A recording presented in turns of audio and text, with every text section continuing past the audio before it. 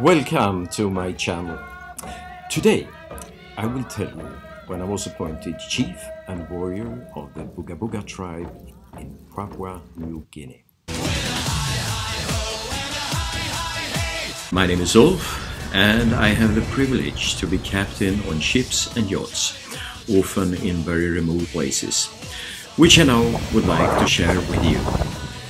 If you like this, then just click subscribe. And also, don't hesitate to share it if you think that someone else will enjoy this. Today, I would like to take you on board the medical supply ship Ruach in Papua New Guinea. A ship providing medical teams, training and equipment to the most remote places and tribes in the Solomon Sea. Please stand by at the online. Midges.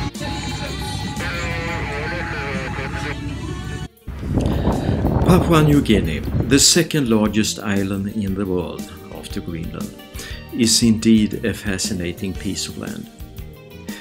Here you will find not only numerous unique animals, birds and insects, but also 800 languages, not dialects.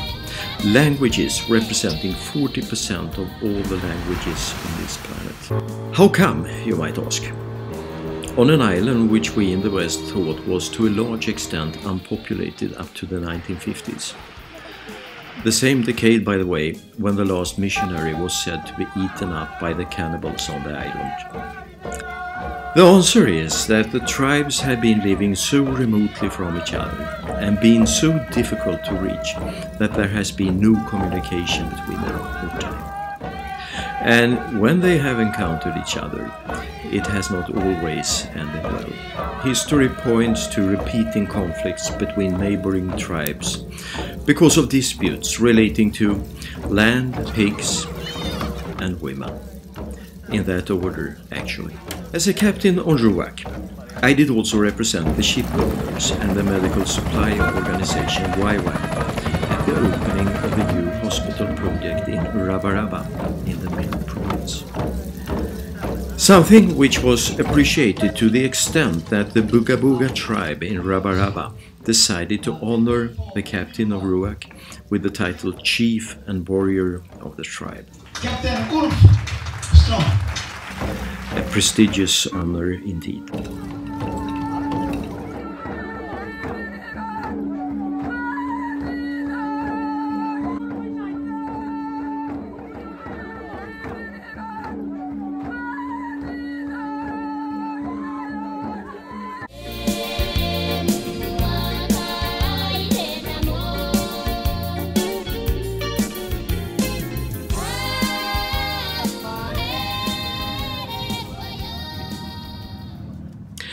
In the next video, I will, as a contrast, share with you an Arctic experience on board the expedition yacht Togo, encountering both whales, orcas and ice bears, only 20 land miles from the North Pole. So, stay tuned.